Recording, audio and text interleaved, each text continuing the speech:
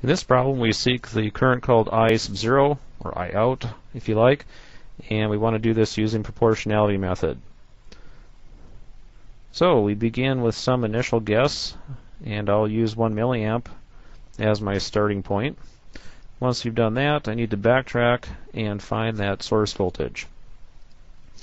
So 1 milliamp through 4K gives me 4 volts, which in turn is the same voltage across this 4K resistor. So 4 volts over 4K gives me 1 milliamp up there.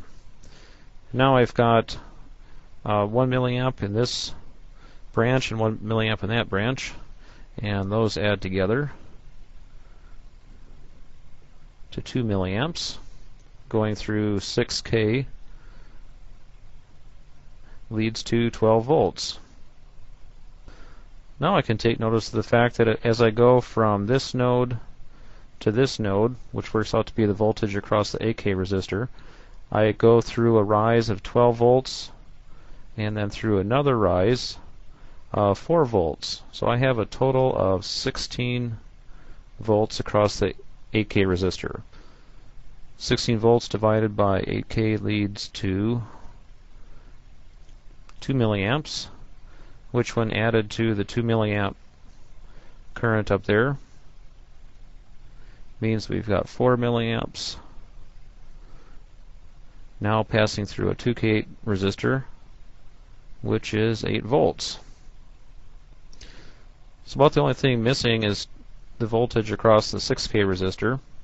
So to find that, we need to first find the current, which is, according to KCL at this node, the sum of 2 milliamps in that branch, 1 milliamp right there, which is 3, another milliamp, means that we've got a total of 4 milliamps.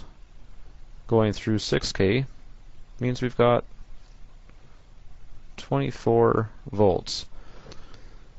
So finally, to find Vs, we need to find the voltage rise between those 2 points, which I can just say, if I take a path through the 2K resistor, that gives me an 8 volt rise, plus 16 volts, so now I'm at 24, add another 24, means that Vs is 48 volts.